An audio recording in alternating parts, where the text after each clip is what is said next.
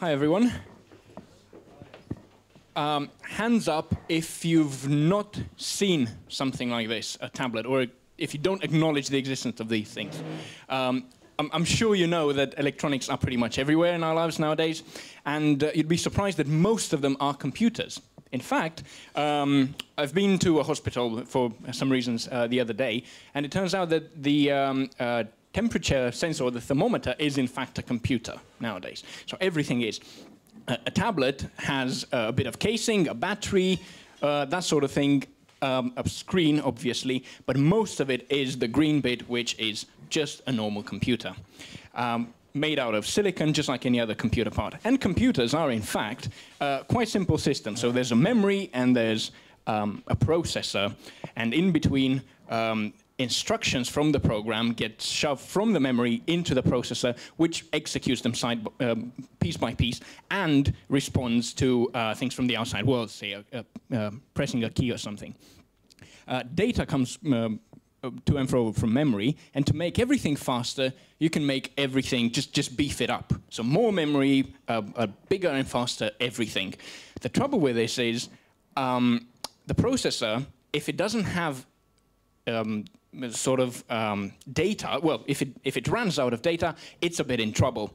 I'm going to illustrate this by using soup. So if you want to order soup, you just go at the bar. They know that they have to bring you soup. They have the ingredients. It's done in a second. The processor is extremely fast when it has the right ingredients, when it has the data. If it doesn't have the data, because it's fast, its waiting time is exceedingly long. It's like going to a place like this, ordering soup, and waiting for it for about 2 years. It's completely insane. So you don't want the processor to be starved of data. That's one of the things that apparently people who know about these things work on. So this is a bit of a processor. It's just a picture with several hundred million components. To make the processor faster, you could complicate it quite a lot. So you'd make a behemoth that does very complicated things very, very fast. But it turns out it's better to put many small workers side by side to work together on a particular program. It's a bit like divide and conquer. You don't have a large guy, you have many small guys. And these guys can be just like this, the same sort of processor, or they can be specialized, like communications or 3D and so on. Because speed is not the only thing. You want functionality from your devices, connectivity to everything, you want 3D graphics, you want maybe some sort of feedback from them, and they all need to be power efficient. So that's extremely important when designing these circuits. But with the parallelism, there's a problem, because if you have, say, 4 processors, and they all do piece by piece these 4 instructions of making mashed potato, you'd end up with 4 equivalents of mashed potato, digital equivalents of mashed potato, from them coming out. But if each of them has one utensil, they will wait for one for the output of one to the other. So there's a lot of waiting. You don't want waiting. Captain Caveman here could do very well with the things on the bottom, but not that much with the things on the top. So silicon technology that we use for our chips is extremely good for processors, but it's not good for large area electronics. Think displays. We all have displays in everything, and most of them can be quite large. They are made on glass using, again, silicon, but a very thin layer of silicon on a large support of glass, and they just get cut up into pieces, sorry.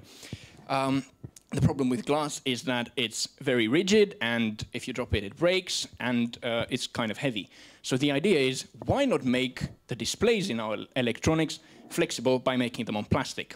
It's a fantastic idea, but then you need to overhaul all your fabrication processes.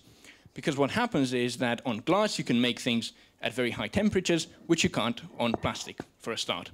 So silicon is a bit like a Formula 1 car on a racetrack. It's the fastest thing around. It's extremely suited to its environment. So that's why we're using it for all sorts of things. But if we're going to make plastic electronics or electronics on plastic, we simply can't use silicon. We can't use the large vacuum chambers and the very high temperature processes. So it's a question of horses for courses, right? We need devices and processes and materials adapted to that particular application. And this means that we may need to find materials that replace silicon in terms of their utility. And some of these materials may be organic semiconductors. And organic doesn't really mean that's something from the sort of overpriced veg in Waitrose or whatever. It means that they're chemical compounds of carbon and they're semiconductors like silicon. The best bit about them is that they can be made into inks, so we can make solutions of these things. And we can then start to print electronics on plastic like we do newspapers. That'd be extremely cheap and flexible and in a large volume. This is a printer that we have in the lab. That's just an inkjet printer.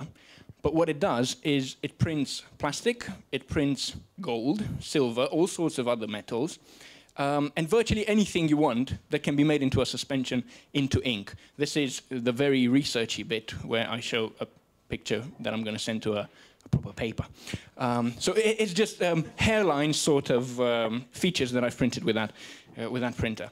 So the future, I think, is everything coming together, including the processors, literally everything coming onto a sheet of plastic that you can fold or roll into a cylinder or do whatever with, and it'd be extremely cheap, just like newspapers nowadays, but with all the functionality of our tablets and our notebook computers and so on.